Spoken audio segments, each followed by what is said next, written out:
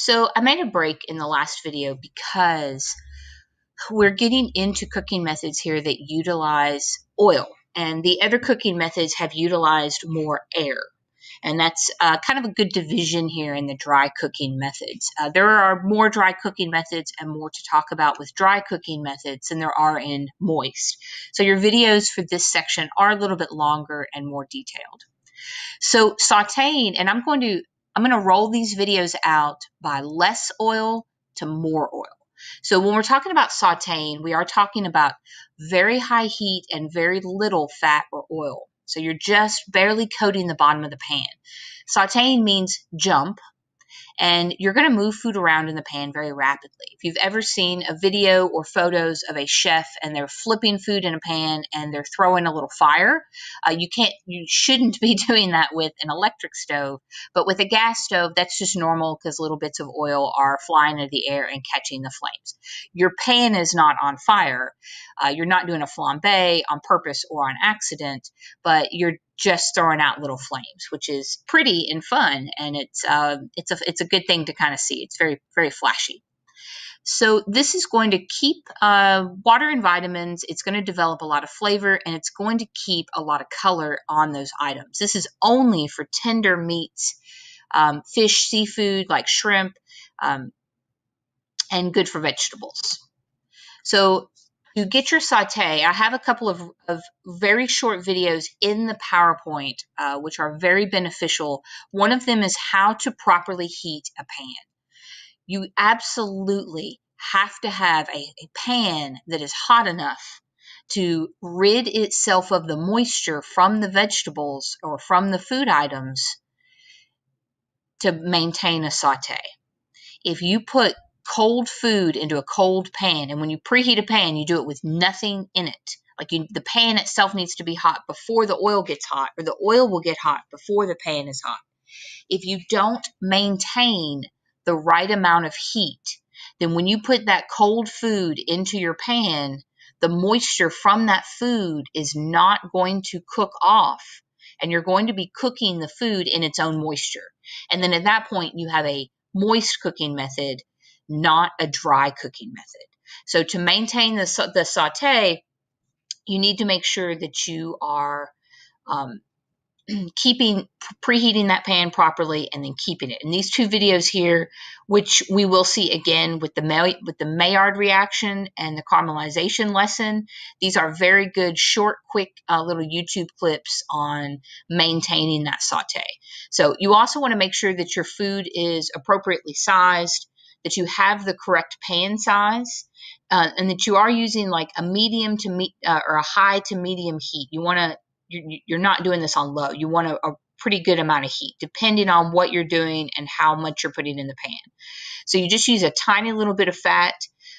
Your pan needs to be preheated. You want a thin layer of food, and you want to make sure that the food browns really well on the bottom before you flip.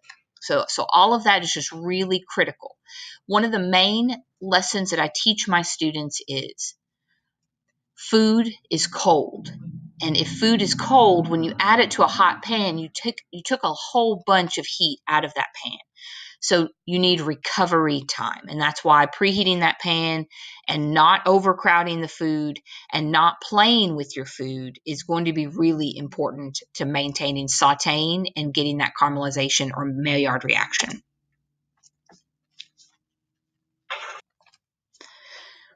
So in your PowerPoint here, there is a slide that goes over those tips that I just covered verbally.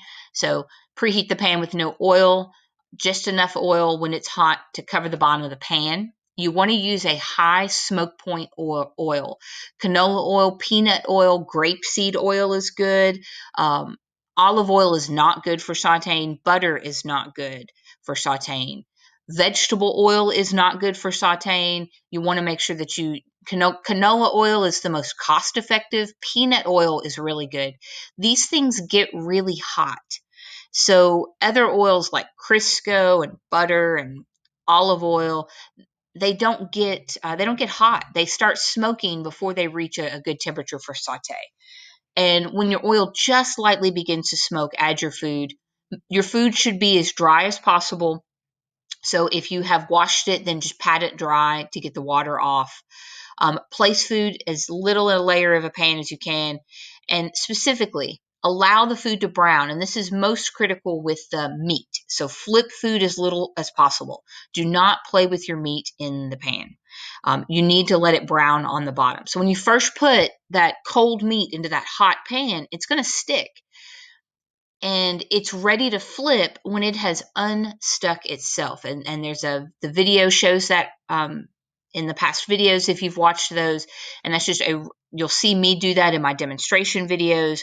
And that's just a really critical lesson, and something that beginner cooks, they start playing with their stuff in the pan way too much.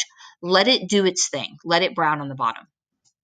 Okay, so when we're talking about stir frying, essentially stir frying and sauteing are really similar. They both use high heat. They both use little fat. You both kind of move them around kind of quickly in the pan. Particularly vegetables, you can start flipping those sooner than you would like meat. You put a little sauce created in the pan. Meats and vegetables, bite-sized. That word is cut off. Sorry, by the photo. Bite-sized things, pieces. You use a wok, which is a bowl-shaped pan. You may have seen in Asian style cooking. And you want to make sure this is something, your mise en place. So when we talked about mise en place, I kind of brought up the fact that you want to prep your vegetables before food hits the pan. So for stir frying and for sauteing, it's really critical that you have already cut up or measured or prepared what is going to hit the pan. So you absolutely would not put food in the pan and then turn around and be cutting up your carrots and cutting up your peppers, because this process is so quick that your food items would be way overcooked if you are still prepping and mise en placing. So that's why it's really important in the mise en place to remember to do what your recipe says. If your recipe says julienne the peppers and the carrots and the onions, and you need to do that before you actually hit food in the pan. So the stir frying for mise en place is really about the same. You do maintain a constant motion in the stir frying.